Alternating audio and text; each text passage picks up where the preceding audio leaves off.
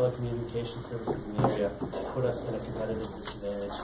And 71% actually said that it's going to put them in even a worse position in the future. So it was definitely something the county wanted to work on, and Amanda and I got together and we applied to become a blind and broadband community member. And we had about a week to put it together. We waited a little too long to the deadline, but we were able to get over 20 letters of support within that week. And that just showed the commitment and the need here in the community of how broadband really is an issue. And we wanted to focus on public and private partnerships. We did not want the public to own the infrastructure. I know some communities have tried that model with varying degrees of success, but we definitely wanted to focus on partnerships. So here are our committee members. There was a core group of about 20 to 25. There were some staffing changes here and there in the cities and the townships, but this is kind of our core group, and you can see it covers a wide range of sectors. Public, private, we had providers, we had educators, we had libraries, senior centers, a good variety of skill sets brought together to work towards a common goal.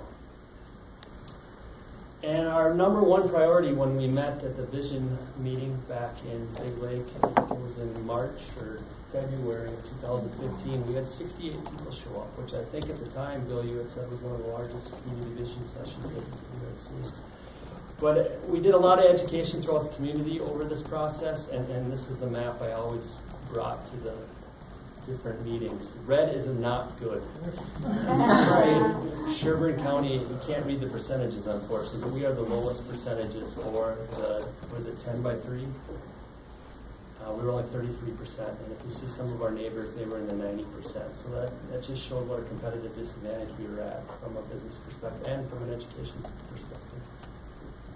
So this led to the community outreach grant, and Jolene's going to go over that in a little bit here with a lot more detail. We had many ideas that were brought forward from that community vision session, and we kind of ranked and prioritized them.